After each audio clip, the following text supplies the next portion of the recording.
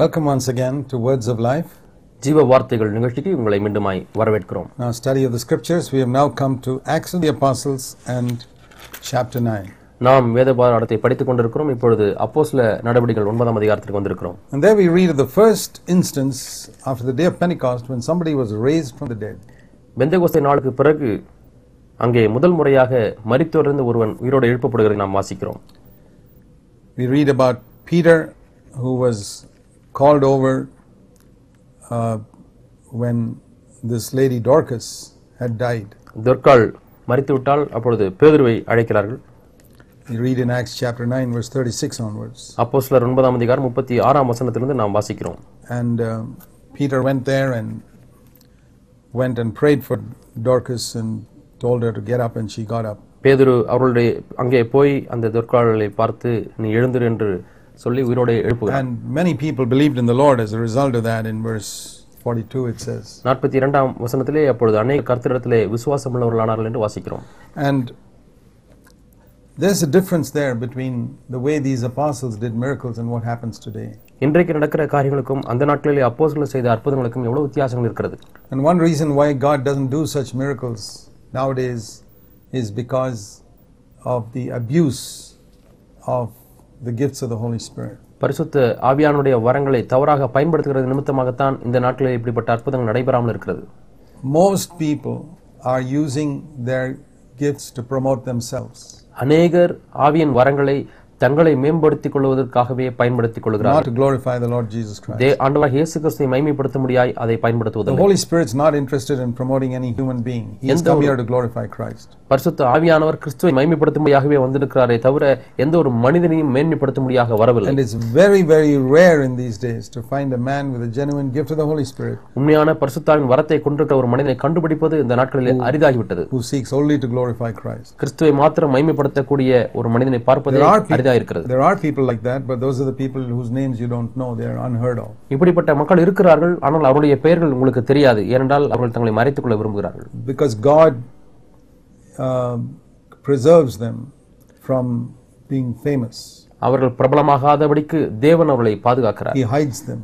தேவன் அவர்களை மறைக்கிறார். They also have no desire to be famous. அவர்களுக்கும் பிரபலமாக வேண்டும் என்கிறதான விருப்பம் இல்லாமல் இருக்கிறார்கள். God is doing amazing miracles today in many places. பல இடங்களிலே தேவன் வியக்கத்தக்கதான அற்புதங்களை செய்து கொண்டிருக்கிறார். Not in these public healing crusades, most of which is a deception. ஆனால் இந்த பொதுவாக நிகழ்கின்றதான குணமளிக்கும் கூட்டங்களிலே அல்ல, அவைகளிலே அநேக காரியங்கள் ஏமாற்று காரியங்களாக இருக்கிறது. The sick are being healed and the dead are being raised even today. இன்றைக்கும் கூட வியாதியஸ்தர்கள் சுகமாக்கப்படுகிறார்கள், மரித்தோர் உயிரோடு எழுப்பப்படுகிறார்கள். But not by the famous evangelists that you hear of. ஆனால் நீங்கள் அடிக்கடி கேள்விப்படுகிற பிரபலமான சுவிசேஷகர்கள் மூலமாக அல்ல.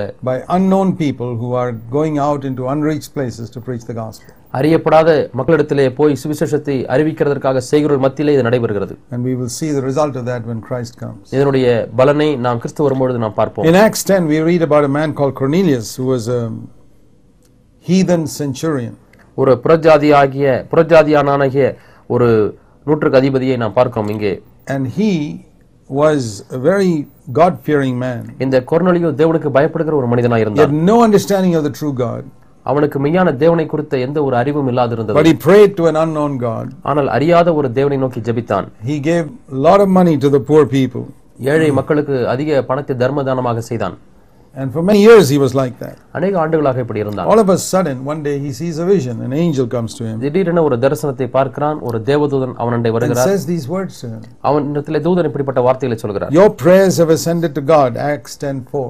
அப்போஸ்தலர் 10ஆம் அதிகாரம் 4ஆம் வசனத்திலே பார்க்கிறது போல உன் ஜெபங்கள் தேவனுடைய சந்நிதியிலே வந்து எட்டி இருக்கிறது. Do you believe that when a non-Christian prays to an unknown God that God in heaven hears that non-Christian? ஒரு கிறிஸ்தவர் அல்லாத ஒரு நபர் தான் அறியாத ஒரு தேவனை நோக்கி ஜெபிக்கும் பொழுது பரத்தில் இருக்கிற தேவன் அந்த ஜெபத்துக்கு செவி கொடுக்கிறார் என்று உங்களுக்கு தெரியுமா? If that non-Christian is sincere, அந்த கிறிஸ்தவர் அல்லாத ஒரு நபர் உண்மையுள்ளவராய் இருந்தால் God in heaven hears that prayer. பரலோகத்தில் இருக்கக்கூடிய பிதா தேவன் அந்த ஜெபத்துக்கு பதிலளிக்கிறார். He only created that man. அந்த மனிதனை உண்டாக்கினவர் அவர்தானே. There are thousands of Christians who pray. God does not listen to their prayers. ஆயிரக்கணக்கான கிறிஸ்தவர்கள் ஜெபிக்கிறார்கள், தேவன் அவர்களுடைய ஜெபங்களுக்கு செவி கொடுப்பதில்லை. Because they've got sin in their heart. ஏனென்றால் அவருடைய உள்ளத்திலே பாவம் காணப்படுகிறது. Here we read இங்கே பார்க்கிறோம், this Cornelius who was not saved இவன் ரட்சிக்கப்படாத ஒரு மனிதன், probably an idol worshipper, ஒரு விக்கிரகாரனாகவும் a இருக்கலாம், Roman soldier. ரோம பட்டாளத்துக்காரன். His prayers came up before God. அவனுடைய ஜெபம் தேவ சந்நிதிக்கு வந்தது. Not only his prayers, அவனுடைய ஜெபங்கள் மட்டுமல்ல, the money he gave to the poor also came up before God. அவன் ஏழைக்கு செய்த தர்மங்களும் கூட தேவனுடைய சந்நிதியிலே வந்து எட்டினது. When a non-Christian gives money to the poor, does God watch that? ஒரு கிறிஸ்தவன் அல்லாதவன் ஏழைக்கு பணத்தை கொடுக்கும் பொழுது தேவன் அதை கவனிக்கிறாரா? Here it is. இங்கே It பார்க்கிறோம், says it came as a memorial before God. தேவனுக்கு முன்பாக நினைப்பூட்டுதலாக வந்து எட்டினது A என்று lot of வாசிக்கிறோம். Christians are conceited, thinking God only listens to our prayers. நம்முடைய ஜெபங்களுக்கு மட்டுமே தான் தேவன் செவி கொடுக்கிறார் என்று எண்ணுவதிலே அநேக கிறிஸ்தவர்கள் I'll மென்மையாக tell you, இருக்கிறார்கள். 90% of Christians, God does not listen to their prayers because there's sin in their life. 90% கிறிஸ்தவருடைய வாழ்க்கையிலே பாவம் இருக்கிறபடினாலே அவருடைய ஜெபத்திற்கு தேவன் செவி கொடுப்பதில்லை என்று நான் உங்களுக்கு They're சொல்கிறேன். fooling themselves when they think God is listening to their prayers. தேவன் தங்களுடைய ஜெபங்களுக்கு செவி கொடுக்கிறார் என்று சொல்லி தங்களை ஏமாற்றிக் கொள்கிறார்கள். A lot of what they call answers to prayer is just coincidences. ஜெபத்துக்கு பதில் கிடைத்து விட்டது என்று சொல்வதெல்லாம் ஏதோ தற்செயலாக நிகழ்ந்தவைகள் But தான். here is a non-Christian man whose prayers went up to God. ஆனால் இங்கே கிறிஸ்தவன் அல்லாத ஒரு மனிதனுடைய ஜெபமானது தேவனுடைய பிரசன்னத்துக்கு He சென்றது. wasn't saved by his sincerity, அவனுடைய உண்மையினாலே அவன் ரட்சிக்கப்படவில்லை. but because he was sincere, God led him to salvation. அவன் உண்மையானவனாய் இருந்தபடினாலே தேவன் அவனை ரட்சிப்புக்குள்ளாய் நடத்தினார். And the angel who came knew the gospel, அந்த தேவன் அங்கே தூதன் அங்கே வந்தானே, அவனுக்கு சுவிசேஷம் தெரியும்.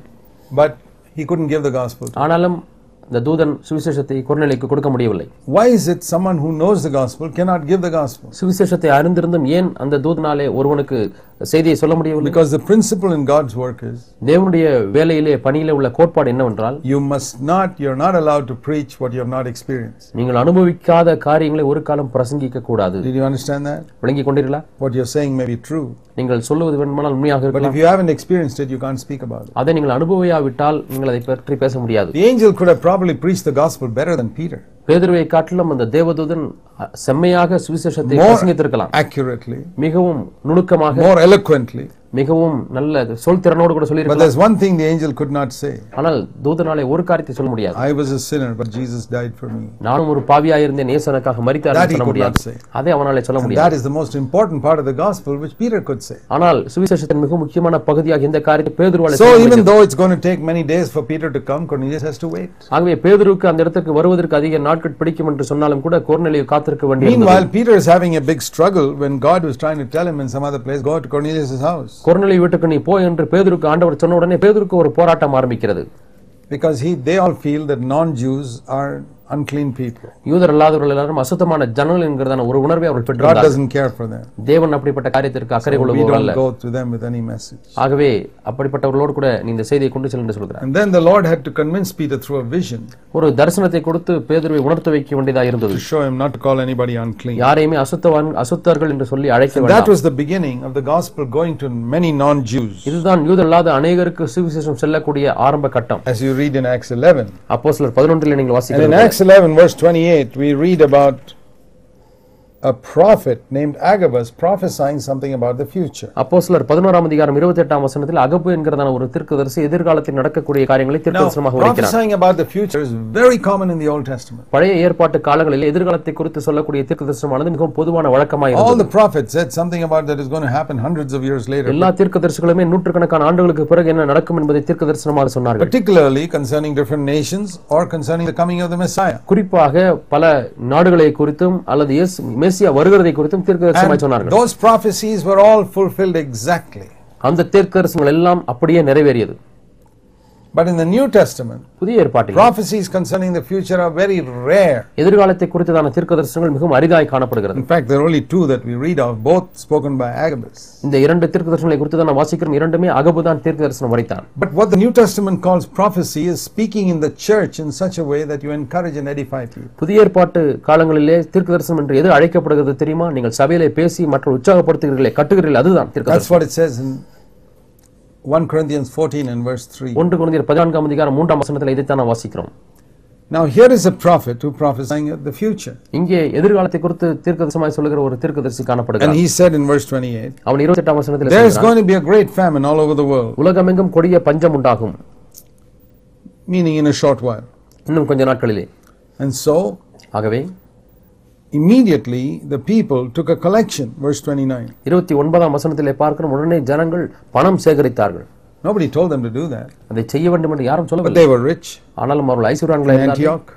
அந்தியோகியாவிலே. And they thought of the poor believers in Jerusalem and said, let's take some money and send it to them. எருசலேமில் இருக்கக்கூடிய ஏழை விசுவாசிகளை அவர்கள் எண்ணி பார்த்தார்கள், நாம் பணத்தை வசூலித்து. So when the famine came, பஞ்சம் வந்த பொழுது they sent this money, verse 30, through Barnabas and Saul to the poor saints in Jerusalem. பர்னபா சவுல் மூலமாக எருசலேமில் இருக்கக்கூடிய ஏழை விசுவாசிகளுக்கு இந்த பணத்தை அனுப்பினார்கள். See, the saints in Jerusalem had already sold everything they had to help one another. எருசலேமில் இருக்கக்கூடிய ஐஸ்வர்யவான்கள் ஏற்கனவே தங்கள் சொத்துக்களை எல்லாம் விற்று ஒருவருக்கு ஒரு உதவி செய்தார்கள். And they had honored God. அவர்கள் தேவனை கனப்படுத்தினார்கள். And now in their time of need, இப்பொழுது அவருடைய தேவை என்று ஒன்று வரும்பொழுது they are not let down by God. தேவனால் அவர்கள் கைவிடப்படவில்லை. Somebody else provides their need. யாரோ ஒருவர் இவருடைய தேவைகளை சந்திக்கிறார். God is always like that. தேவன் எப்பொழுதுமே இப்படி honor him, he'll honor you. நீங்கள் அவரை கனப்படுத்தினால் அவர் உங்களை கனப்படுத்துவார். So we see here that the church in Antioch got into fellowship with the church in Jerusalem. ஆகவே அந்தியோகியாவில் இருக்கக்கூடிய இந்த சபையானது எருசலேமில் இருக்கக்கூடிய சபையோடு கூட ஐக்கியத்திலே வந்தது. How did it happen? இது எப்படி நடந்தது? Not through special meetings, விசேஷித்த கூட்டங்களினாலே அல்ல, but through a famine. ஒரு பஞ்சத்தின் நிமித்தமாக. Is famine a good thing or a bad thing? பஞ்சம் நல்ல காரியமா கெட்ட காரியமா? Without a doubt it's a bad thing. சந்தேகமே இல்லாமல் அது ஒரு கெட்ட காரியம் தான். God can use a bad thing to bring something good out of it. தேவன் ஒரு தீமையான காரியத்தை நன்மையான ஒரு காரியத்துக்காக மாற்ற முடியும். Because of the famine, the church in Antioch sent a lot of money to the church in Jerusalem. பஞ்சத்தின் நிமித்தமாக தான் அந்தியோகியாவில் இருக்கக்கூடிய சபையானது எருசலேமுக்கு பணத்தை அனுப்பியது. That brought these churches closer together. இந்த காரியமானது இரண்டு சபைகளையும் நெருக்கமாக கொண்டு வந்தது. God may allow a brother to go through some difficulty, hospitalization or something. ஒரு சகோதரன் ஒரு கஷ்டத்துக்குள்ளாய் கடந்து செல்லலாம் அல்லது ஆஸ்பத்திரியில் அனுமதிக்கப்படலாம். And a lot of other brothers and sisters rally around to help him and his family. மற்ற சகோதரர் அநேகர் அந்த குடும்பத்துக்கு உதவி செய்ய அங்கே போகிறார்கள். That brings them closer together. இது இவர்களை நெருக்கமாக ஐக்கியத்திலே கொண்டு வருகிறது. And thus the body of Christ is built. இப்படி கிறிஸ்துவின் சரீரமாகிய சபையானது கட்டப்படுகிறது. Acts chapter 12 we learn something else. அப்போஸ்தலர் 12ஆம் அதிகாரத்தில் வேறு ஒன்றை கற்றுக்கொள்கிறோம். Remember Barnabas and Saul have now come to Jerusalem with this money which they brought for the poor people. ஏழை மக்களுக்காக பர்னபாவும் சவுலும் அந்த பணத்தை இப்பொழுது கொண்டு வருகிறார்கள். And when they come to Jerusalem, எருசலேமுக்கு வரும்பொழுது they find this is a time of persecution there also. அங்கேயும் கூட உபத்திரவத்தின் நாட்கள் என்று கண்டுபிடிக்கிறார்கள். Herod had just got James and cut off his head. Verse 2, chapter 12, verse 2. அப்போஸ்தலர் 12ஆம் அதிகாரம் 2ஆம் வசனத்தில் யோவானுடைய சகோதரனாகிய யாக்கோபை பட்டயத்தினால் ஏரோது கொலை செய்கிறான். And all the Jews were very happy when they heard that. இதை கேட்டபொழுது யூதர்களுக்கெல்லாம் சந்தோஷமாக இருந்தது. And so Herod says, okay, now we'll catch Peter also. இப்பொழுது பேதுருவையும் பிடிப்போம் என்று ஏரோது சொல்கிறார். Arrested him. அவனை சிறைச்சாலையில் வைத்தார். And he was kept in prison for his head to be chopped off after a few அவருடைய days. தலையும் ஒரு சில நாட்களுக்கு பிறகு வெட்டப்பட முடியாத சிறைச்சாலையில் வைக்கப்பட்டார். The church in Jerusalem began to pray. எருசலேமில் இருக்கக்கூடிய சபையானது ஜெபிக்க ஆரம்பிக்கிறது. Fervent prayer was made, verse 5. 5ஆம் வசனத்திலே ஊக்கத்தோடே தேவனை நோக்கி ஜெபம் பண்ணார்கள். God, you can't let Peter die. ஆண்டவரே பேதுருவை மரிக்க அனுமதிக்க கூடாது. You got to deliver him. ஆண்டவரே எங்களுக்கு பேதுரு தேவை. The brothers and sisters would pray like that. இப்படி ஒன்றன் பின் ஒன்றாக சகோதர சகோதரிகள் ஜெபிக்க ஆரம்பித்தார்கள். Claim his deliverance in the name of Jesus. இயேசுவின் நாமத்தினாலே விடுதலையை அவர்கள் சுதந்திரித்துக் கொள்கிறார்கள். And God did something. தேவன் He sent an angel. ஒரு தூதனை அனுப்புகிறார். Delivered Peter from that prison. பேதுருவை அந்த சிறைச்சாலையிலிருந்து விடுதலையாக்குகிறார். And when he comes to the house where the prayer meeting is going on, அங்கே ஜெபக்கூட்டம் நடந்த அந்த வீட்டிற்கு பேதுரு வரும்பொழுது he knocks at the door. அந்த கதவை தட்டுகிறான். And they can't even believe that it's Peter. அது பேதுரு தான் என்று கூட அவர்களால் நம்ப முடியவில்லை. How much faith did they have when they were praying? அவர்கள் ஜெபிக்கும் பொழுது எவ்வளவு விசுவாசம் இருந்தது? Very little. மிக சொற்பமான. We know they had little, otherwise they wouldn't have prayed at all. விசுவாசமே இல்லை என்று சொன்னால் அவர்கள் ஜெபித்திருந்திருக்க மாட்டார்கள். If you don't believe God can do anything, then of course you won't pray. தேவனால் ஒன்றுமே செய்ய முடியாது என்று நீங்கள் எண்ணினீர்கள் என்று சொன்னால் ஜெபிக்க மாட்டார்கள். They prayed because they knew God could do something. தேவனால் ஒன்றை செய்ய முடியும் என்று அவர்கள் விசுவாசித்தபடினாலே அவர்கள் ஜெபித்தார்கள். They never expected the answer to come so quickly. உடனடியாக ஜெபத்திற்கு பதில் வரும் என்று அவர்கள் எதிர்பார்க்கவில்லை. Peter came there, they were surprised. They said, this can't be Peter, they said. Verse 15, it must be his angel. 15ஆம் வசனத்திலே பேதுரு வந்தபொழுது இது பேதுருவாய் இல்லை, இது தூதனாய் இருக்கலாம் என்று சொன்னார்கள். Maybe he's already died. ஏற்கனவே பேதுரு மரித்து விட்டான். And his angel has come. அவனுடைய தூதன் தான் வந்திருக்கிறான் என்று சொன்னார்கள். But it was not his angel, it was Peter. ஆனால் அது பேதுருடைய தூதன் அல்ல, அது பேதுரு தான். So there we see the tremendous power of prayer. ஆகவே இங்க ஜெபத்திற்கு உள்ள மிகுந்த வல்லமையை பார்க்கிறோம். Church comes together and prays, nothing can stand before. சபையானது ஒன்றாய் கூடி ஜெபிக்கும்போது அதற்கு விரோதமாய் ஒன்றும் நிற்க முடியாது. Now Barnabas and Paul were there watching this going on. இது நடப்பதை பர்னபாவும் பவுலும் பார்த்து கொண்டிருந்தார்கள். They came there to give money to Jerusalem, but they learned something about prayer from the church in Jerusalem. அவர்கள் எருசலேமிலே உள்ள விசுவாசிகளுக்கு பணத்தை கொடுக்கும்படியாக வந்தார்கள், ஆனால் அவர்கள் ஜெபத்தை கற்றுக்கொண்டு போகிறார்கள். Just like today many poor believers, you can help them financially, they help you spiritually. இன்றைக்கு अनेक ஏழை விசுவாசிகளுக்கு பணத்தின் மூலமாக நீங்கள் உதவி செய்யலாம், அவர்களும் உங்களுக்கு ஆவிக்குரிய ரீதியில் உதவி செய்வார்கள். Because they have more faith than you. உங்களை காட்டிலும் அவர்களுக்கு விசுவாசம் அதிகமாக இருக்கிறது. Anyway, Paul and Barnabas were gripped by this. பவுலும் பர்னபாவும் இதனாலே அவர்கள் So when they came back to Antioch, அவர்கள் அந்தியோகியாவுக்கு வந்தபோது they decided to fast and pray themselves. அவர்களும் தாங்களாகவே உபவாசித்து ஜெபிக்க So we ஆரம்பித்தார்கள். see in chapter 13 and verse 1 they gather the elders and they start praying there. 13ஆம் அதிகாரம் 1ஆம் வசனத்திலே அவர்கள் அங்கே உள்ள மூப்பர்களை கூட்டி அவர்கள் ஜெபிக்க உபவாசிக்க ஆரம்பித்தார்கள். And it says while they were ministering and fasting, the Lord in verse 2 The Holy Spirit spoke to them. அவர்கள் அப்படி ஜெபித்துக் கொண்டிருக்கும் பொழுது பரிசுத்த ஆவியானவர் அவர்களோடு கூட பேசினார் என்று வாசிக்கிறோம். So all this hinged around a famine. ஆகவே இவைகள் எல்லாமே ஒரு பஞ்சத்தை சுற்றி வந்தது. And they're taking money பணத்தை வசூலிக்கிறார்கள் to help the poor. ஏழைகளுக்கு உதவி செய்ய. Otherwise Paul and Barnabas would not have gone there. இல்லாவிட்டால் பவுலும் பர்னபாவும் அங்கே போயிருக்க முடியாது. They go there at a time when they are praying fervently for Peter. பேதுருக்காக ஊக்கமாய் ஜெபிக்கக்கூடிய அந்த நேரத்திலே இவர்கள் இருவரும் போகிறார்கள். Peter and Barnabas, Paul and Barnabas hear this tremendous testimony how Peter comes out of prison. பேதுரு எப்படி சிறைச்சாலையிலிருந்து விடுதலையாகி வருகிறார் என்கிற அந்த சாட்சியை பவுலும் பர்னபாவும் கேட்டார்கள். Remember, Paul and Barnabas never walked with Jesus to hear Jesus' words saying, "Whatever you ask in my name, I'll give it to you." என்னுடைய நாமத்தினாலே எதை கேட்டாலும் உங்களுக்கு தருவேன் என்று சொல்கிற வார்த்தைகளை இயேசு சொல்கிற வார்த்தைகளை இந்த இருவரும் கேட்க முடியாமல் Those இருந்தது. people in Jerusalem, many of them had seen Jesus, they had heard it. எருசலேமில் இருக்கிற அநேகர் இயேசு பேசுகிறதை கேட்டிருந்திருக்கிறார்கள். But not Paul and Barnabas. ஆனால் பவுலும் பர்னபாவும் கேட்கவில்லை. But they saw this demonstration happening before them. ஆனால் இந்த காரியம் நிகழ்கிறதை கண்ணார கண்டார்கள். And they came back to Antioch அவர்கள் அந்தியோகியாவுக்கு திரும்பி with a வந்தார்கள். tremendous passion. மிகுந்த விசுவாசத்தோடு Teach the church in Antioch how to pray in அந்தியோகியாவிலே Jesus' name. அந்தியோகியாவிலே உள்ள சபைக்கு எப்படியாவது ஜெபிக்க கற்றுக் கொடுக்க வேண்டும் என்ற பெரிய அபிலாஷையோடு And so வந்தார்கள். the elders in Antioch gathered together for prayer in Acts 13 verse 1. அந்தியோகியாவில் உள்ள மூப்பர்கள் எல்லாரும் ஜெபிக்கும்படியாய் கூடினார்கள் என்று 13ஆம் அதிகாரம் 1ஆம் While they're வசனம் meeting வாசிக்கிறோம். there for prayer, அவர்கள் அப்படி ஜெபிக்கும்படியாய் கூடின பொழுது the Holy Spirit says, பரிசுத்த ஆவியானவர் சொன்னார், "Separate me Barnabas and Saul for the work to which I have called them." நான் அவர்களை அழைத்த ஊழியத்திற்காக பவுலையும் பர்னபாவையும் வேறு That பிரியுங்கள். means I have already called them நான் ஏற்கனவே அவர்களை அழைத்து விட்டேன் என்று சொல்கிறார். separately. தனியாக அழைத்து விட்டேன். I want you folks to get in on it and support them. ஆனால் நீங்கள் இப்பொழுது நான் அழைத்த அந்த அழைப்புக்காக நீங்களும் அவர்களோடு கூட சேர்ந்து தாங்குங்கள் என்று சொல்கிறார். And that is how the first missionary journey started with the apostle Paul. இப்படித்தான் இந்த அப்போஸ்தல பவுலுடைய மிஷனரி பிரயாணமானது ஆரம்பித்தது. And they were sent out by the Holy Spirit பரிசுத்த ஆவியானவராலே அவர்கள் வெளியே அனுப்பப்படுகிறார்கள். and they go out to preach the gospel. சுவிசேஷத்தை பிரசங்கிக்கும்படியாக வெளியே And we செல்கிறார்கள். read of the many miracles they did when they traveled around. அவர்கள் பிரயாணம் பண்ணும்பொழுது செய்த பல அற்புதங்களை குறித்து நாம் வாசிக்கிறோம். Sermons they preached in different places. பல இடங்களிலே செய்த பிரசங்கங்களை குறித்து நாம் And we வாசிக்கிறோம். read here இங்கே பார்க்கிறோம் two wonderful statements about David in the sermon that Paul preached. Pavul பிரசங்கித்த பிரசங்கத்தின் நடுவில் தாவீதை குறித்து குறிப்பிடுகிறார். Notice here in Acts of the Apostles in chapter 13 அப்போஸ்தலர் நடபடிகள் 13ஆம் அதிகாரம் and verse 36. 36ஆம் வசனம். David had served his own generation in the will of God and then went to sleep. தாவீது தன் காலத்திலே தேவனுடைய சித்தத்தின்படி அவருக்கு ஊழியம் செய்து பின்பு நித்திரை அடைந்தான். So we see here that David could only serve his own generation. தாவீது தன்னுடைய காலத்திலே தன்னுடைய சந்ததிக்கு தான் ஊழியம் செய்தான் Once என்று he had பார்க்கிறோம். served his generation, அவனுடைய சந்ததியிலே ஊழியம் செய்து முடித்த he பின்பு moved on. அவன் போய்விட்டான்.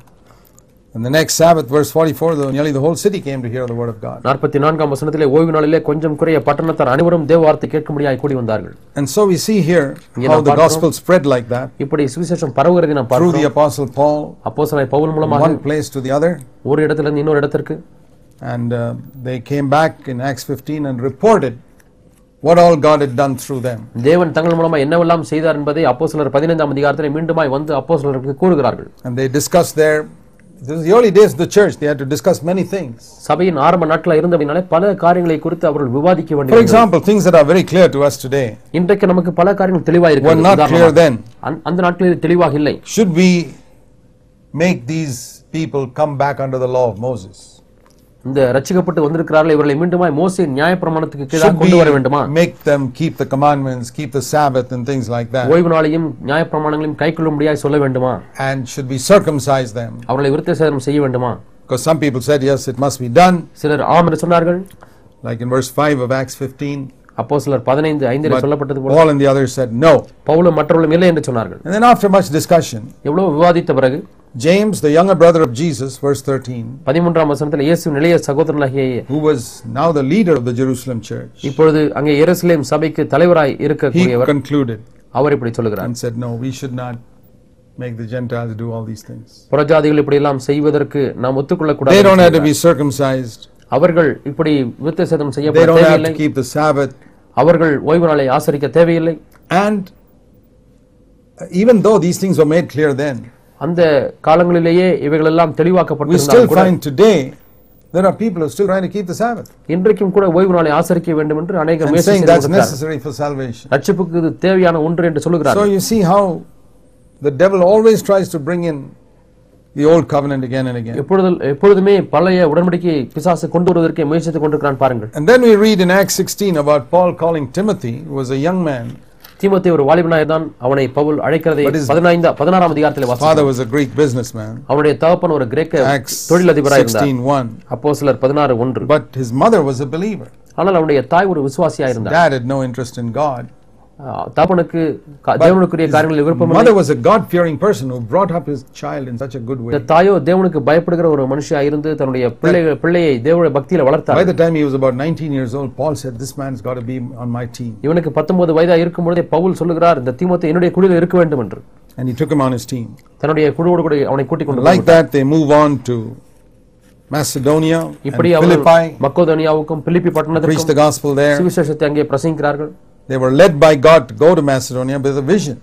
ஒரு தரிசனத்தின் மூலமாக மக்கெதோனியா பட்டணத்திற்கு போகும்படியாய் அவர்கள் வழிநடத்தப்பட்டார்கள். We read that in Acts 16 verse 9. அப்போஸ்தலர் 16:9 அதை குறித்து வாசிக்கிறோம். But when they went to Philippi, to Macedonia, அங்கே மக்கெதோனியா பகுதியில் இருக்கக்கூடிய பிலிப்பி பட்டணத்துக்கு போன பொழுது they get into trouble and get locked up in jail for preaching the gospel. சுவிசேஷத்தை பிரசங்கித்தபடினாலே அவர்கள் பிரச்சனையில் சிக்கிக்கொண்டு அவர்கள் சிறைச்சாலையில் அடைக்கப்பட்டார்கள். What do you do when God leads you somewhere and you go there and you get into trouble? தேவன் உங்களை ஒரு இடத்திற்கு வழிநடத்துகிறார், அந்த இடத்துக்கு நீங்கள் செல்லுகிறீர்கள், அங்கே உங்களுக்கு பிரச்சனை வரும்போது என்ன செய்கிறீர்கள்? You say, "Oh well, did God lead us here?" உண்மையிலே தேவன் இங்கே வழிநடத்தினாரா என்று கேட்கிறீர்கள். Here we read that when God leads you somewhere, he doesn't tell you in advance, but you can get into problems there. தேவன் ஒரு இடத்திற்கு உங்களை வழிநடத்தும் பொழுது ஏற்கனவே உங்களுக்கு அங்கே நடக்கும் என்று சொல்வதில்லை, ஆனாலும் அங்கே போன பிறகு நீங்கள் பிரச்சனையிலே அகப்பட்டுக் கொள்ளலாம். And you may get into jail. நீங்கள் சிறைச்சாலையில் அடைக்கப்படலாம். It's better to be in jail in God's will than to be outside without being in God's will. தேவ சித்தத்துக்குள்ளே இருந்து சிறைச்சாலை இருப்பது நல்லது. தேவ சித்தத்துக்கு வெளியே சிறைச்சாலைக்கு வெளியே இருப்பது நல்லதல்ல. Paul and Silas said, "Hey, great, this is God's will. Let's praise the Lord." ஆகவே பவுலும் சீலாவும் சொல்கிறார்கள், இது நல்லது, நாம் இப்பொழுது தேவனை துதிப்போம் என்று சொல்கிறார்கள். And while they were praising the Lord, this jailer got converted. அவர்கள் அப்படி துதித்துக் கொண்டிருக்கும் பொழுது அந்த சிறைச்சாலை காவல்காரன் அவன் because there was an earthquake. ஏனென்றால் அங்கே ஒரு பூமி அதிர்ச்சி உண்டாயிற்று.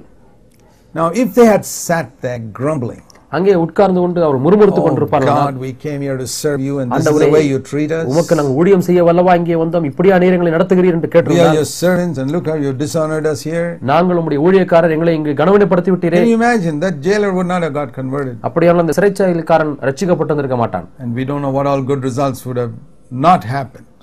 பின்னர் என்னென்ன நன்மையான காரியங்கள் நடக்காமல் இருந்திருக்கும் என்று நமக்கு தெரியாது. So you don't know what a lot of things you have missed by complaining when you should have been praising the Lord. நீங்கள் தேவனை துதித்துக் கொண்டிருப்பதற்கு பதிலாக முறுமுறுக்கிறபடினாலே எவ்வளவு காரியங்கள் எல்லாம் இழந்திருப்பீர்களோ தெரியவில்லை. In Acts 17 we read of a group of people in the city of Berea. Berea பட்டணத்தாரை குறித்து அப்போஸ்தலர் 17ஆம் அதிகாரத்திலே வாசிக்கிறோம். Verse 11. It says they were more noble than the ones in Thessalonica because they studied the scriptures daily to see whether what Paul was preaching was correct. பவுலுடைய காரியங்கள் இப்படி இருக்கிறதா இல்லையா என்று வேத வாக்கியங்களை தினந்தோறும் ஆராய்ந்து பார்த்தபடினாலே அவர்கள் தெசலோனிக்கே பட்டணத்தாரை காட்டிலும் நற்குணசாலிகளாக இருந்தார்கள். Acts 17:11. அப்போஸ்தலர் 17:11. So they didn't blindly swallow what somebody said just because it was Paul. Pavul சொன்னபடினாலே அவர்கள் அப்படியே விழுங்கிக் கொள்ளவில்லை. They had this very good habit. அவர்களுக்கு இந்த நல்ல பழக்கம் இருந்தது. Even if it's Paul. பவுலே ஆனாலும் சரி. Let's check with God's word. தேவ வார்த்தையில் அப்படி இருக்கிறதா என்று ஆராய்ந்து பார்த்தார்கள். God's word. தேவ வார்த்தையில் ஆராய்ந்து பார்த்தார்கள். They found அவர்கள் கண்டுபிடித்தார்கள். That's right. அது சரிதான். Then they accepted it. பிறகு அதை ஏற்றுக்கொண்டார்கள். And they did that with every preacher. ஒவ்வொரு பிரசங்கியாரும் வந்து பிரசங்கிக்கும்போது இப்படியே செய்தார்கள். And that's why they never got into false doctrine. ஆகவே தான் அவர்கள் ஒரு காலம் தவறான உபதேசத்தில் விழவில்லை. And that's விழவில்லை. why you never read Paul's letter to the Bereans in the Bible. ஆகவே தான் பெரேயருக்கு பவுல் எழுதின நிருபம் என்று ஒன்றை வாசிக்கிறதே இல்லை. He never needed to write a letter to them. அவர்களுக்கு ஒரு கடிதம் எழுத தேவையே இல்லாமல் இருந்தது. Because they had this good habit of checking everything with God's word. ஏனென்றால் தேவனுடைய வார்த்தையில் இப்படி இருக்கிறதா என்று எல்லாவற்றையும் ஆராய்ந்து பார்க்கிற பழக்கத்தை கொண்டிருந்தார்கள். Then in Acts chapter 18 அப்போஸ்தலர் 18ஆம் அதிகாரத்திலே we read how Paul spent 1.5 years in Corinth. Corinth பட்டணத்திலே 1.5 வருடங்களை செலவு செய்தார். Preaching the gospel. சுவிசேஷத்தை பிரசங்கித்தார். There was a church established in அங்கே ஒரு சபையானது ஸ்தாபிக்கப்பட்டது.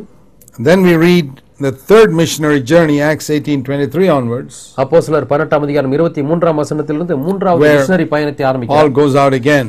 மீண்டுமாய் பவுல் புறப்பட்டு போகிறார். Now there was at that time a certain man called Apollos, verse 24. 24ஆம் வசனத்திலே அப்போலோ என்கிறதான ஒரு மனிதன் அப்பொழுது He didn't know the full gospel. அவனுக்கு முழு சுவிசேஷமும் தெரியாது. He preached half the gospel. அவன் சுவிசேஷத்தின் பாதியை பிரசங்கித்தார். There was a godly couple there called Priscilla and Aquila. ஆனால் அங்கே அக்கிலா பிரிஸ்கில்லா என்கிறதான தேவபக்தியுள்ள ஒரு தம்பதிகள் இருந்தார்கள். Acts 18:26. அப்போஸ்தலர் 18:26. They took him home. அவர்கள் இவனை வீட்டுக்கு கொண்டு போனார்கள். Explained the full gospel to him. முழு சுவிசேஷத்தையும் அவனுக்கு விவரித்து சொன்னார்கள். It's probable that Priscilla knew more about this than her husband. தன்னுடைய கணவனை காட்டிலும் பிரிஸ்கில்லாளுக்கு அதிகமாக இது தெரிந்திருக்கலாம். And when they shared that with Apollos, his eyes were opened. அப்போலோனிடத்தில் இதை பகிர்ந்து கொண்ட பொழுது அப்போலோனுடைய கண்கள் He திறக்கப்பட்டது. began to preach the gospel powerfully. அவனும் வல்லமையாக சுவிசேஷத்தை பிரசங்கிக்க Acts ஆரம்பித்தான். 18:27. அப்போஸ்தலர் 18:27. And you never know how a single couple can help someone who's gone astray. வழி விலகி போகிற ஒருவருக்கு ஒரு தம்பதி எப்படி உதவி செய்ய முடியும் என்று ஒருவேளை நாம் அறியாமல் In such இருக்கலாம். a way that that man may one day become a great apostle. இப்படிப்பட்ட விதத்திலே இந்த ஒரு மனிதன் பெரிய அப்போஸ்தலனாய் மாற So முடியும். don't hesitate to help the ones and twos you meet. ஆகவே நீங்கள் சந்திக்கிற ஒருவருக்கு இருவருக்கு உதவி செய்வதற்கு நீங்கள் தயக்கம் காட்ட வேண்டாம். God bless you. தேவன் உங்களை ஆசீர்வதிப்பாராக. Welcome once again to Words of Life. மீண்டுமாய் ஜீவ வார்த்தைகள் நிகழ்ச்சிக்கு உங்களை வரவேற்கிறோம். We're studying now in Acts chapter 19. நாம் இப்பொழுது அப்போஸ்தலர் 19ஆம் அதிகாரத்தை படித்துக் கொண்டிருக்கிறோம். Here we read about Paul coming to the place called Ephesus. எபேசு என்கிற இடத்திற்கு பவுல் வருகிறதை நாம் இங்கே He had வாசிக்கிறோம். spent 1.5 years in Corinth, which was the longest time he spent anywhere.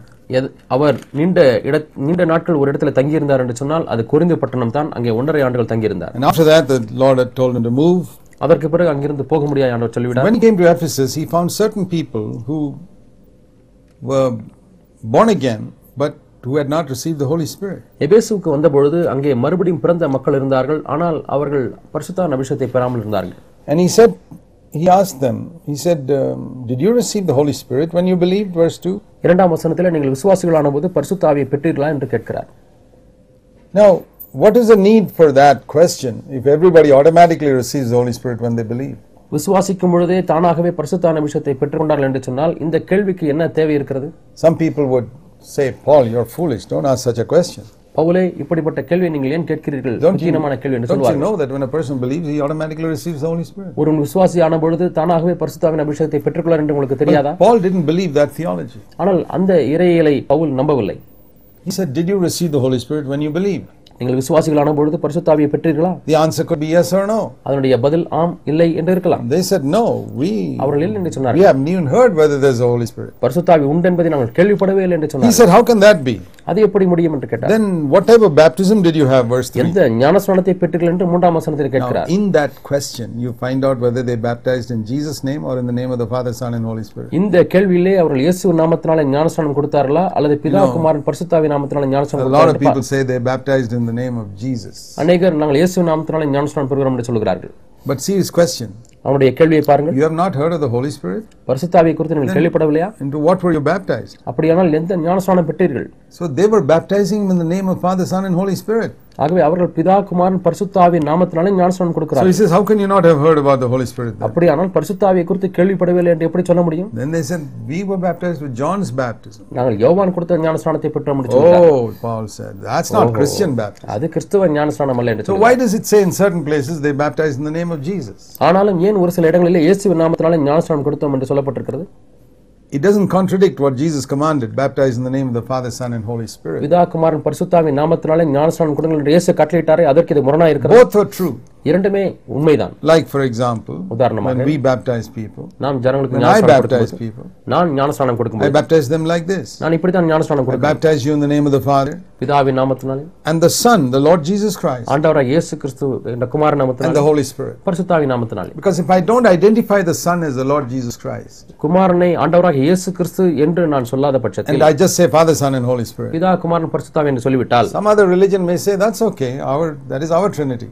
வேறு ஒரு மதத்தினர் சொல்வார்கள் இது எங்களுடைய திருத்துவம் என்று சொல்வார்கள். Because there are many other religions also that believe in some type of Trinity. இப்படிப்பட்ட திருத்துவத்தை நம்புகிற எத்தனையோ மற்ற மதங்களும் இருக்கத்தான் செய்கிறது. So I identify the Son as the Lord Jesus Christ, so that there's no confusion about which Trinity I'm referring to. ஆகவே நான் எந்த திருத்துவத்தை நான் சொல்லி காண்பிக்கிறேன் என்பதை கண்டுபிடிக்கும்படியாக நான் குமாரனாகிய இயேசு கிறிஸ்து என்று சொல்கிறேன். So you can say I obeyed the command of Jesus to baptize in the name of the Father, Son, and Holy Spirit. ஆகவே பிதா குமாரன் பரிசுத்த ஆவியானுடைய நாமத்தினாலே ஞானஸ்நானம் கொடுக்கிற கட்டளைக்கு கீழ்ப்படிந்தேன் என்று சொல்லலாம். But you could also rightfully say that I baptized in the name of the Lord Jesus. அதே சமயத்தில் இயேசுவின் நாமத்தினாலே ஞானஸ்நானம் கொடுத்தேன் என்றும் கூட நீங்கள் உரிமையோடு கூட சொல்லலாம். And not in the name of some other Trinity.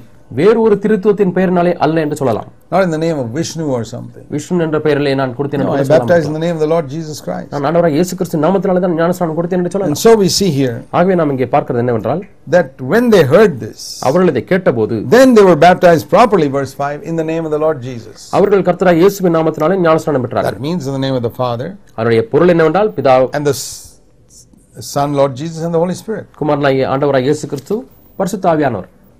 And after that, ஞானஸ்நானம் பெற்ற பிறகு they were born again and baptized. அவர்கள் மனம் திரும்பி ஞானஸ்நானம் பெற்ற பிறகு And then Paul laid his hands on them அப்பொழுது பவுல் தன்னுடைய கைகளை அவர் மீது வைத்தார்.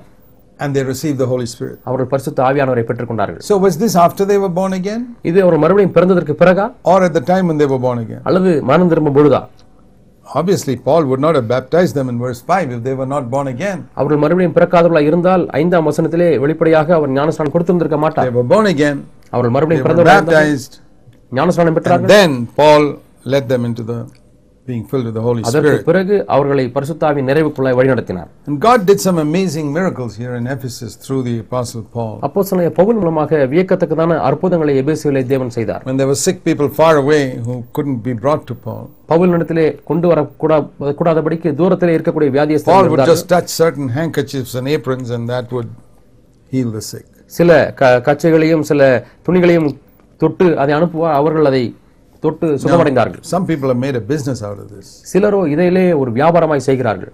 just like the sellers of doves in the temple. தேவாலயத்திலே புறா விற்கிறவர்களைப் போல. There's a lot of difference between Paul doing it and a lot of people doing it today. Pavul அன்றைக்கு செய்ததற்கும் இன்றைக்கு அநேகர் செய்வதற்கும் வித்தியாசம் இருக்கிறது. And there was a great revival there throughout this time. இந்த நாட்கள் முழுவதுமாக அங்கே ஒரு பெரிய எழுப்புதல் நடைபெறுகிறது. And such a great revival that the demand for idols started dropping. அங்கே அந்த விக்கிரகமானது அங்கே செய்ய அந்த தொழிலே நசிந்து போகிற அளவுக்கு ஒரு பெரிய எழுப்புதல் நடந்தது. And so the idol makers got disturbed. ஆகவே அங்கே விக்கிரகங்களை பண்ணுகிறவர்கள் அவர்கள் மனக்கலக்கம் They அடைந்தார்கள். tried to create a lot of persecution. அவர்கள் அந்த தியானால் விக்கிரகத்தை செய்கிறவர்கள் பெரிய உபத்திரவத்தை ஆரம்பித்து விட்டார்கள். But God gave Paul favor with the town clerk. ஆனால் அந்த பட்டணத்திலே இருக்கக்கூடிய அந்த கிழக்கு மத்தியிலே அவர் ஒரு தேவன் அவருக்கு And he protected Paul. அவருக்கு கண்களை தயை கிடைக்க கிருபை செய்தார். பவுலை அப்படி பாதுகாத்தார். And then we read பிறகு நாம் Paul வாசிக்கிறோம். traveled from there to other places. Pavul அங்கிருந்து பிரயாணம் பண்ணி பல இடங்களுக்கு செல்கிறார். And then after some time he came back to Ephesus in Acts 20 verse 17. அதற்கு பிறகு அப்போஸ்தலர் 20ஆம் அதிகாரம் 17ஆம் வசனத்திலே மீண்டும் எபேசுவுக்கு வருகிறார். And then he said to called the elders there. அங்க இருக்கிற மூப்பர்களை வரவழைக்கிறார். He couldn't go to Ephesus itself. He went to Miletus and told the elders in Ephesus to come there. அவராகவே எபேசு பட்டணத்துக்கு போக முடியவில்லை. ஆனால் மிலேத்துவுக்கு போய் அங்கிருந்து ஆட்களை அனுப்பி மூப்பர்களை வரவழைக்கிறார். He said, I want to share with you some things. உங்களோடு கூட ஒரு சில காரியங்களை பகிர்ந்து கொள்ள வேண்டும் And என்று it's a சொல்கிறார். wonderful testimony and passage there from Acts 20 verse 18 till the end of the chapter. அப்போஸ்தலர் 20ஆம் அதிகாரம் 18 இருந்து கடைசி வரை இது அற்புதமான ஒரு சாட்சியாக Where காணப்படுகிறது. Paul gives his testimony of how he lived for 3 years in Ephesus. 3 வருடங்கள் எபேசுவில் எப்படி வாழ்ந்தார் என்கிறதான ஒரு சாட்சி அங்கே He கொடுக்கிறார். says, you know how I worked here for 3 years. 3 ஆண்டுகளாக உங்களிடத்தில் எப்படி நான் வேலை செய்தேன் என்று அறிவீர்கள். Day and night, verse 31, I preached to you. 31ஆம் வசனத்திலே பார்க்கிறோம், இரவும் பகலும் கண்ணீரோட நான் பிரசங்கம் That பண்ணினேன். means he must have preached about 2,000 sermons. 2000 பிரசங்கங்களை கண்டிப்பாய் செய்திருந்திருப்பார். But he doesn't remind them of all his sermons. ஆனால் தன்னுடைய பிரசங்கத்தை எல்லாம் நினைவூட்டவில்லை. He says, see how I lived. உங்கள் மத்தியிலே நான் எப்படி வாழ்ந்தேன். With humility, verse 19. 19ஆம் வசனத்திலே வெகு மனத்தாழ்மையோடு வாழ்ந்தேன். And I didn't desire anybody's silver or gold. Verse 33. 23ஆம் வசனம், யாருடைய பொன்னையும் வெள்ளியும் நான் இச்சிக்கவில்லை. I worked with my own hands. Verse 34. 34ஆம் வசனத்திலே பார்க்கிறோம், என்னுடைய சொந்த கைகளினாலே வேலை செய்தேன். I showed you how you must help the poor. இப்படி நீங்கள் ஏழைகளுக்கு உதவி செய்ய வேண்டும் என்று காண்பித்தேன் என்று சொல்கிறார். From there, இங்கிருந்து we read that Paul went on to Paul sailed from Miletus. அங்கே மிலேத்திலிருந்து கப்பல் பிரயாணமாய் வேறு இடத்துக்கு And then போகிறார். they went to Tyre. அவர்கள் தீருவுக்கு போகிறார்கள். And from there they went and came to Caesarea in verse 8. 8ஆம் வசனத்திலே அங்கிருந்து அப்போஸ்தலர் 21:8 வாசிக்கிறது போல செசரியா பட்டணத்துக்கு Then we வந்தார். read of a man Philip who had 4 daughters who prophesied. அங்கே பிலிப்பு என்பவனுக்கு 4 குமாரத்திகள் இருந்தார்கள். அவர்கள் தீர்க்கதரிசனம் சொன்னார்கள். They prophesied under the authority of their father who was an elder. தங்களுடைய தகப்பனாகிய பிலிப்பு என்பவர் அவங்க மூப்பனாய் இருந்தபடினால அவருடைய அதிகாரத்துக்கு கீழாக இருந்து தீர்க்கதரிசனம் Do you know சொன்னார்கள். that women can prophesy? பெண்கள் தீர்க்கதரிசனம் சொல்லலாம் என்று உங்களுக்கு Share தெரியுமா? God's word. தேவ வார்த்தையை பகிர்ந்து கொள்ளலாம் என்று But you தெரியுமா? also know that they must do that under the authority of a man. ஆனால் அதே சமயத்திலே அவர்கள் ஒரு மனிதனுடைய ஆளுகைக்கு அடங்கி அதை செய்ய வேண்டும். And though they had the gift of prophecy, அவர்களுக்கு தீர்க்கதரிசனம் சொல்லுகிற வரம் as we இருந்தாலும் கூட read in verse 9, 9ஆம் வசனத்திலே வாசிக்கிறது போல Paul was staying in that house. Pavul அந்த வீட்டிலே தங்கி இருந்தார். When God wanted to give a message to Paul, பவுலுக்கு தேவன் ஒரு செய்தியை சொல்ல வேண்டும் என்று he விரும்பின did பொழுது not give it through any of these 4 women. இந்த 4 ஸ்திரீகளின் மூலமாக ஒரு செய்தியை சொல்லவில்லை. That's something very interesting. இது மிகவும் சுவாரஸ்யமாக இருக்கிறது. He got another man, Agabus, who came from a long distance away. நீண்ட தூரத்திலிருந்து பிரயாணம் செய்து வந்த அகபுவை மூலமாக, and Agabus gave the prophecy. அகபு தான் அந்த தீர்க்கதரிசனம் சொல்லுகிறார். Why couldn't the women give it? ஏன் அந்த ஸ்திரீகளால் அந்த தீர்க்கதரிசனம் சொல்ல God did முடியவில்லை? not allow them to have any authority over his servant Paul. தம்முடைய ஊழியக்காரராகிய பவுலின் மேல் அதிகாரம் செலுத்தக்கூடாது என்பதை தேவன் விரும்பி இருக்கிறார். So Agabus comes. ஆகவே அகபு வருகிறார். And he says, அவர் சொல்லுகிறார், the Holy Spirit says that the man who owns this belt, he took Paul's belt, bound his feet and says, you'll be handed over to the Gentiles. பவுலுடைய கச்சை எடுத்து தன் கைகளையும் காலையும் கட்டிக்கொண்டு இந்த கச்சை உடையவனை எருசலேமில் உள்ள யூதர்கள் விதமாய் கட்டி புறஜாதியார் கையில் ஒப்புக் கொடுப்பார் என்று சொல்கிறார். Only 2 prophecies are mentioned about Agabus in the Bible. அகபுவினுடைய தீர்க்கதரிசனத்தை குறித்து 2 முறை தான் சொல்லப்பட்டிருக்கிறது. You remember the first one in Acts 11? முதலாவது தீர்க்கதரிசனம் ஞாபகம் இருக்கிறதா? அப்போஸ்தலர் 11ஆம் அதிகாரம். He prophesied there'll be a famine. உலகம் முழுவதும் பஞ்சம் உண்டாகும் என்று சொன்னார். But he never told anybody what to do. ஆனால் என்ன செய்ய வேண்டும் என்று யாருக்கும் சொல்லவில்லை. That is the mark of New Testament prophecy. புது ஏற்பாட்டின் தீர்க்கதரிசனத்தின் அடையாளம் They இதுதான். say what's going to happen, but they won't tell you what to do. என்ன நடக்கும் என்று சொல்வார்கள், ஆனால் என்ன செய்ய வேண்டும் என்பதை சொல்ல மாட்டார்கள். In the Old Testament, they told them what to do. பழைய ஏற்பாட்டு காலத்திலே அவர்கள் என்ன செய்ய வேண்டும் என்றும் The சொல்வார்கள். prophets would tell the kings, you got to do this and this and this. தீர்க்கதரிசிகள் ராஜாவை பார்த்து நீங்கள் இதை செய்ய வேண்டும் அதை செய்ய வேண்டும் என்றெல்லாம் சொல்வார்கள். And then, பிறகு here also, இங்கேயும் பார்க்கிறோம், he says, Paul will be bound like this when he goes to Jerusalem. Pavul எருசலேமுக்கு போகும்பொழுது கச்சையினால் இப்படி கட்டப்படுவார். But he doesn't say, therefore, you should go or not go. ஆகவே நீ போக வேண்டுமா போக கூடாது என்று சொல்லவில்லை. In New Testament prophecy, புதிய ஏற்பாட்டு தீர்க்கதரிசனங்களிலே never does a prophet give direction saying go or don't go. போக வேண்டும் அல்லது போக கூடாது என்றதான ஒரு திசையை காட்டும்படியாக எந்த ஒரு தீர்க்கதரிசியும் சொல்லுகிறதில்லை. And when a person says that today, இன்றைக்கு அப்படி ஒரு தீர்க்கதரிசி சொல்வார் என்று you சொன்னால் can be pretty sure he's a false prophet. அவர் ஒரு பொய் தீர்க்கதரிசி என்பதை நீங்கள் நிச்சயித்துக் And கொள்ளலாம். there are thousands of them ஆயிரக்கணக்கான who are தீர்க்கதரிசிகள் only இருக்கிறார்கள். interested in swindling your money. உங்களுடைய பணத்தை சுருட்டுவதிலேயே பிரியமாயிருக்கிறார்கள். And even though he said this is, you're going to be bound like this, இப்படி நீ கட்டப்படுவாய் என்று பவுலுக்கு சொன்ன பொழுதிலும் கூட all the people started weeping. எல்லா ஜனங்களும் அழ ஆரம்பித்தார்கள். Paul said, why are you weeping for me? I'm ready to die. நான் மரிப்பதற்கு ஆயத்தமாயிருக்கிறேன், ஏன் எனக்காக அழுகிறீர்கள் என்று பவுல் கேட்டார். And then he went to Jerusalem, பிறகு எருசலேமுக்கு போகிறார். and some of the other half converted people who were there, அங்கே பாதி இருதயமுடைய பாதி மனம் திரும்பின மக்கள் அங்கே who இருக்கிறார்கள். wanted Christ and also Moses, அவர்களுக்கு கிறிஸ்துவும் வேண்டும் மோசேயும் வேண்டும். told Paul, பவுலிடத்தில் சொல்கிறார்கள், see, listen, why don't you just give people the impression that you're still keeping the law? நீ இன்னுமாய் பிரமாணத்தை கைக்கொள்கிறேன் என்கிறதான ஒரு கருத்தை ஏன் மக்களுக்கு கொடுக்க கூடாது?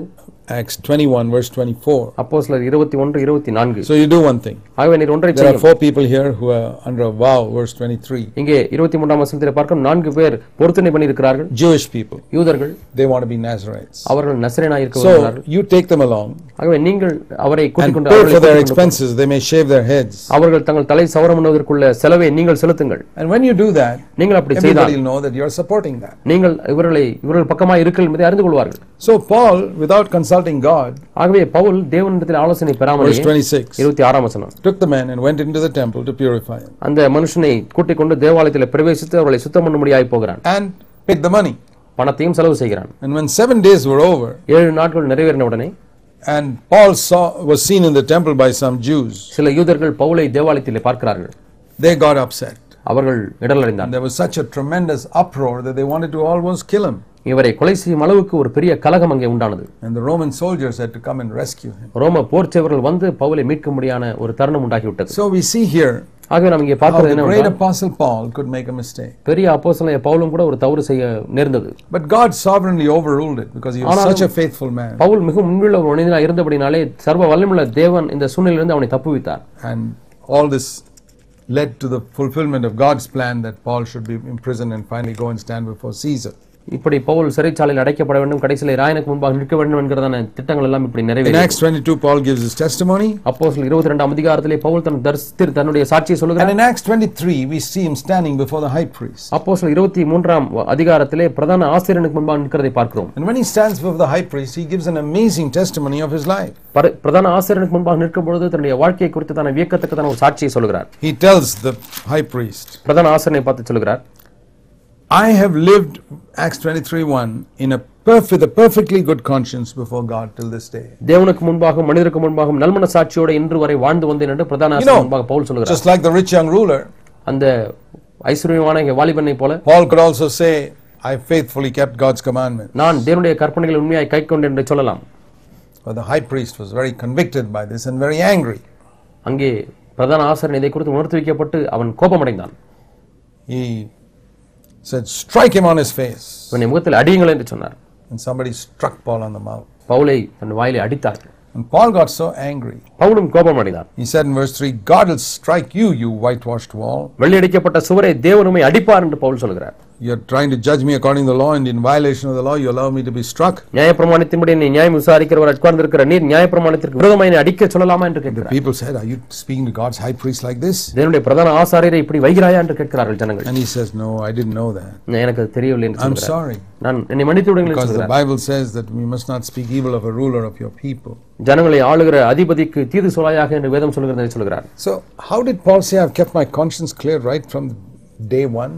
முதல் நாளிலிருந்து என்னுடைய நல்மன சாட்சியை காத்துக்கொண்டேன் என்று எப்படி பவுல் சொல்ல முடியும்? It doesn't mean he never made a mistake. அவர் தவறை செய்யவில்லை என்று பொருள் அல்ல. Because 3 verses later you see him making a mistake. ஏனென்றால் 3 வசனங்கள் கழித்து அவர் ஒரு தவறு He செய்ததை shouts at the பார்க்கிறோம். high priest. பிரதான ஆசாரியனுக்கு விரோதமாக சத்தம் போடுகிறார். What is he saying? அவர் என்ன He சொல்கிறார்? was saying that I keep my conscience clean, that whenever I do something wrong, I set it right immediately. நான் என் மனசாட்சி சுத்தமாக வைத்துக் கொள்கிறேன். எப்படி என்றால் ஒரு தவறு செய்த உடனே உடனடியாக அதை நான் சரி செய்து விடுகிறேன். I don't leave it without being cleansed. எப்படியோ போகட்டும் என்று சொல்லி நான் சுத்திகரிக்கப்படாமல் அப்படியே விட்டு விடுகிறதில்லை. And that's how he kept his conscience clear. இப்படித்தான் தன்னுடைய மனசாட்சியை சுத்தமாய் காத்துக்கொண்டார். Then we read that some people had made a plan to kill Paul, ambush him and kill him.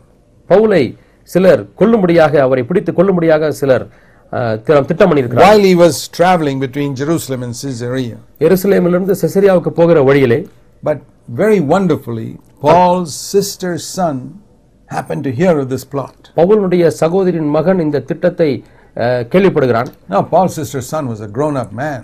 பவுலுடைய சகோதரியின் மகன் வளர்ந்த ஒரு மகனாக இருந்தார். Remember, Paul himself was around 65 now. பவுலுக்கு இப்பொழுது 65 வயது இருக்கும். His sister's son may have been 35-40 years old. அவருடைய சகோதரியின் மகனுக்கு 40 வயது இருந்திருக்கும். And Paul's sister's son happened to hear about this plan for the ambush. இங்கே இவனை எப்படியாவது பிடித்து கொள்ள வேண்டும் என்கிற அந்த திட்டத்தை பவுலுடைய சகோதரியின் மகன் கேள்விப்படுகிறான். And he came and told Paul that. அவன் பவுலிடத்தில் வந்து சொல்கிறான். So Paul called one of the commanders, verse 17. 17ஆம் வசனத்திலே பவுல் நூற்றுக்கு அதிபதியில் ஒருவனை அழைக்கிறான். Take this young man to the commander because he's got something to tell him. இந்த வாலிபனை சேனாபதியினிடத்திற்கு கூட்டிக் கொண்டு போங்கள், அவன் ஒரு காரியத்தை சொல்ல அவனுக்கு ஒரு காரியம் இருக்கிறது என்று சொல்கிறார். So the commander took the young man aside. ஆக இந்த சேனாபதி இந்த வாலிபனை கூட்டிக் கொண்டு போகிறார். What do you want to tell me? நீர் என்ன சொல்ல விரும்புகிறீர்கள் சொல்லுங்கள் என்று. Some people trying to ambush Paul, so don't send him alone. பவுலை தனியாக நீங்கள் கூட்டிக்கொண்டு செல்ல வேண்டாம், ஏனென்றால் அவரை கொலை செய்வதற்கு சிலர் திட்டம் பண்ணுகிறார்கள். And something must have happened at this time. இந்த நேரத்தில் ஏதோ ஒன்று நடந்திருக்க வேண்டும். See, up until now Paul's relatives had no contact with him. இதுவரைக்கும் பவுலுடைய உறவினர்களுக்கும் பவுலுக்கும் இந்த தொடர்பு இல்லை. Paul came from a very rich family. Only rich families lived as businessmen in Tarsus. தர்சு பட்டணத்திலே பணக்காரர்கள் மட்டுமே தொழிலதிபர்களாக இருந்தார்கள், வியாபாரம் பண்ணினார்கள். Only rich families could send their children to study under Gamaliel. கமாலியலின் பாதத்திலே இருந்து படிக்கும்படியாக ஐஸ்வர்யவான்களாகிய குடும்பங்கள் மட்டுமே அனுப்ப முடிந்தது. When Paul became a Christian, his family disinherited him. Pavul ஒரு கிறிஸ்தவனாய் மாறின பொழுது அவனுடைய குடும்பம் இவனை தள்ளிவிட்டது. But when they heard he was in jail, ஆனால் இவரோ சிறைச்சாலையில் இருக்கிறார் என்று கேள்விப்பட்ட உடனே his father or relatives decided we must give him this inheritance which belongs to him. அவருக்கு சொந்தமான இந்த சுதந்திரத்தை நாம் கொடுக்க வேண்டும் என்று பவுலுடைய தகப்பனும் உறவினர்களும் தீர்மானித்திருக்கிறார்கள். They sent that through Paul's sister's son, most probably. அவர்கள் பவுலுடைய சகோதரின் மகன் மூலமாக அந்த சுதந்திரத்தை அனுப்புகிறார்கள். So Paul got some money here. ஆக இங்கே பவுலுக்கு பணம் கிடைக்கிறது. Now he couldn't work. ஏனால் இப்பொழுது அவனால வேலை செய்ய முடியவில்லை. See how God made provision for his servant by getting a family inheritance when he could not work himself. Pavul தானாக வேலை செய்து சம்பாதிக்க முடியாத ஒரு நிலை வரும்பொழுது அவனுக்கு குடும்பத்தின் சொத்திலே ஒரு பகுதி கிடைக்க முடியாது தேவன் செய்கிறார் பாருங்கள். Because Paul had such a great boldness to stand saying, I will not be supported by anybody, I support myself. நான் யாருனாலும் தாங்கப்பட தேவையில்லை, நானே என்னை தாங்கிக் கொள்கிறேன் என்று சொல்லக்கூடிய அளவுக்கு தைரியமா எழுந்து நின்று சொன்னவர். And the devil must have said, wait till he gets to be an old man, then let's see how he supports himself. வயதானவராய் இருக்கும் வரைக்கும் காத்திரு, அதற்கு பிறகு என்ன செய்கிறாய் பார்ப்போம் என்று பிசாசு சொல்லியிருந்தார். He won't be able to make any tents then. அப்பொழுது அவனால் கூடார தொழில் செய்ய முடியாது. But do you think God would forsake his servant? ஆனாலும் தம்முடைய ஊழியக்காரரை தேவன் விட்டுவிடுவாரா? When he could not make tents, அவரால் கூடார தொழில் செய்ய முடியாது. God allowed him to get an inheritance from his family. தன்னுடைய குடும்பத்திலிருந்து ஒரு சொத்தை கிடைக்க முடியாது தேவன் அனுமதிக்கிறார். How do we know this? எப்படி நமக்கு இது தெரியும்? It's not written in scripture. வேதத்தில் இது எழுதப்படவில்லை. We're implying it. நாம் இப்படி புரிந்து கொள்கிறோம். Because in the next chapter, ஏனென்றால் அடுத்த அதிகாரத்தில் we read here Paul standing before a governor called Felix. Felix என்கிறதான ஒரு அதிபதியின் முன்பதாக பவுல் நிற்கிறார். And we read here that Felix kept Paul in custody. அங்கே பேலிக்ஸ் இந்த பவுலை காவலிலே வைத்திருக்கிறார். And he was, it says in Acts 24:26, அப்போஸ்தலர் 24:26 சொல்லப்பட்டிருக்கிறது. This King Felix or Governor Felix, இந்த பேலிக்ஸ் என்கிறதான இந்த he அதிபதி was hoping that Paul would give him a bribe. Pavul தனக்கு லஞ்சம் கொடுப்பார் என்று எதிர்பார்த்து கொண்டிருக்கிறார். Now, do you think this king was stupid to see this preacher who wasn't even dressed in proper clothes? How much bribe could he give him? சரியாக ஆடை கூட அணிய முடியாத அளவுக்கு கஷ்டப்பட்டு கொண்டிருக்கிற இந்த தேவ ஊழியனானவர் தனக்கு எவ்வளவு லஞ்சம் கொடுப்பார் He wasn't looking for some 10-20 rupees bribe. 10 ரூபாய் 20 ரூபாய்க்காக எதிர்பார்த்து கொண்டு அப்படி சொல்லி இருந்திருப்பாரா? Governors require huge bribes. அதிபதிகளுக்கெல்லாம் பெரிய லஞ்ச தொகை தேவைப்படுகிறது. He must have heard Paul has received some money from somewhere. பவுலுக்கு எங்கிருந்தோ பணம் கிடைத்திருக்கிறது என்று கேள்விப்பட்டிருந்திருக்க வேண்டும். That came through his sister's son. அது தன்னுடைய சகோதரன் மகன் மூலமாக வந்தது. We read later on in Acts 28 verse 30. அப்போஸ்தலர் 28ஆம் அதிகாரம் 30ஆம் வசனத்திலே வாசிக்கிறோம். Paul stayed for 2 years in Rome, paying for his own rented house. Pavul தனக்காக வாடகைக்கு வாங்கியிருந்த வீட்டில் 2 வருஷம் முழுவதுமாய் தங்கி இருக்கிறார். And he could not work as a tent maker. அங்கே ஒரு கூடார தொழில் செய்யவில்லை. Where did this poor apostle, could he afford to rent a house in the capital city of the world, Rome? உலகத்தினுடைய தலைநகரமாகிய ரோமிலே ஒரு வீட்டு வாடகைக்கு எடுக்கக்கூடிய அளவுக்கு அவருக்கு பணம் எங்கிருந்து வந்தது? That also proves he must have got some money as an inheritance. இதுவும் தன்னுடைய குடும்பத்தின் சொத்திலே அவருக்கு கிடைத்திருக்கும் என்று சொல்லி நம்ப வைக்கிறது. Then we read Paul giving his testimony before Festus and Agrippa in chapter 25 and 26. 25-26 அதிகாரங்களிலே பெஸ்துவுக்கு முன்பாகவும் அகிரிப்பாவுக்கு முன்பாகவும் பவுல் தன்னுடைய சாட்சியை சொல்கிறார். And then he sent to Rome on a ship. பிறகு ரோமுக்கு கப்பலிலே போகிறார், அனுப்பப்படுகிறார். And the captain of the ship was discussing at a certain port whether we should sail on to Rome or not. நாம் Rome வரைக்கும் because of the weather. அங்கே உள்ள சீதோஷ்ண நிலை மோசமா இருக்கிற அப்படினாலே ரோமாபுரி வரைக்கும் போக வேண்டுமா அல்லது வேற எங்கேயாவது துறைமுகத்தில் தங்கிவிடலாமா என்று ஆலோசிக்கிறார். Paul prayed. பவுல் ஜெபிக்கிறார். He was a prisoner. அவர் அங்கே ஒரு சிறை கைதியாக இருக்கிறார். But he said to the captain, "Sir, I think it's better you don't go." நீங்கள் போக வேண்டாம் என்று மாலுமிக்கு பவுல் சொல்கிறார். Acts 27 verse 10. அப்போஸ்தலர் 27:10. He told the centurion to tell the captain. அந்த நூற்றுக்கு அதிபதி மூலமாய் பவுல் சொல்கிறார். But the captain said, "No, I've sailed in these places. I know enough." எனக்கு இந்த பகுதியிலே பிரயாணம் செய்து பழக்கம் இருக்கிறது, ஆகவே நான் நன்றாக அறிந்திருக்கிறேன். In verse 11, the centurion listened to the captain more than he listened to Paul. நூற்றுக்கு அதிபதிக்கு தான் அதிகமாய் செவி கொடுத்தாரே ஒழிய பவுலுக்கு செவி கொடுக்கவில்லை என்று 16ஆம் வசனத்தில் வாசிக்கிறோம். That guy's got more experience. ஏனால் அவனுக்கு அதிக அனுபவம் இருக்கிறது என்று சொன்னார். He may have more experience, but Paul was in touch with God. மாலுமிக்கு வேண்டுமானால் நூற்றுக்கு அதிபதிக்கு வேண்டுமானால் அனுபவம் இருக்கலாம், ஆனால் பவுலோ தேவனோடு கூட தொடர்பு I would rather listen to a man who's in touch with God. நான் தேவனோடு கூட தொடர்பு கொண்ட ஒரு மனிதனை தான் நான் செவி கொடுப்பேன். Than a man who's got any amount of worldly experience. உலக பிரகாரமாக எவ்வளவு அனுபவம் வாய்ந்திருந்தாலும் பரவாயில்லை, அவருக்கு செவி கொடுக்க மாட்டேன். And sure enough, just like Paul said, there was a big violent wind and the ship was tossed about. Pavul சொன்னது போலவே பெரிய பயங்கரமான புயல் காற்று வீசி அந்த கப்பலானது அலசடிப்பட்டது. And for many days it was cloudy. அநேக நாட்களாக மப்பும் மந்தாரமாக இருந்தது, மேகம் சூழ்ந்திருந்தது. They had to throw out a lot of things to lighten the weight of the ship. அந்த கப்பலுடைய எடையை குறைப்பதற்காக பல காரியங்களை தூக்கி வெளியே எறிய வேண்டியது.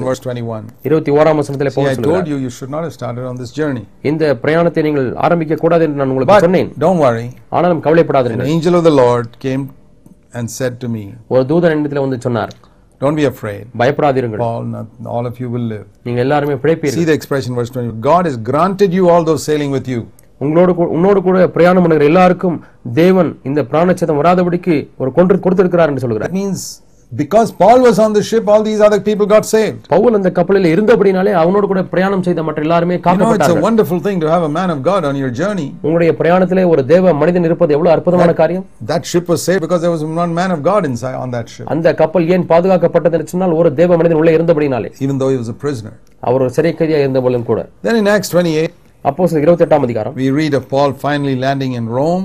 கடைசியாக ரோமாபுரிக்கு பவுல் போகிறார். And of course, as soon as he gets there, he goes to meet with the believers. அங்கே சென்றவுடனே அங்குள்ள விசுவாசிகளை போய் சந்திக்கிறார். And in verse 23, he gathered the people of the local Jews and all to tell them about this gospel. இந்த சுவிசேஷத்தை பற்றி சொல்வதற்காக அந்த இடத்திலே உள்ள யூதர்களை எல்லாம் கூட்டி சேர்க்கிறார். But a lot of the Jews rejected the word. ஆனாலும் அநேக யூதர்கள் அந்த வார்த்தையை தள்ளிவிட்டார்கள். And then finally Paul said one word to them. கடைசியாக அவர்களிடத்திலே பவுல் ஒரு வார்த்தையை சொல்கிறார். He says, Isaiah prophesied these words, verse 26. 26ஆம் வசனத்திலே ஏசாயா இப்படி தீர்க்கதரிசனம் சொன்னார். You'll all keep on hearing, but you won't understand. காதார கேட்டு உணராதிருப்பீர்கள்.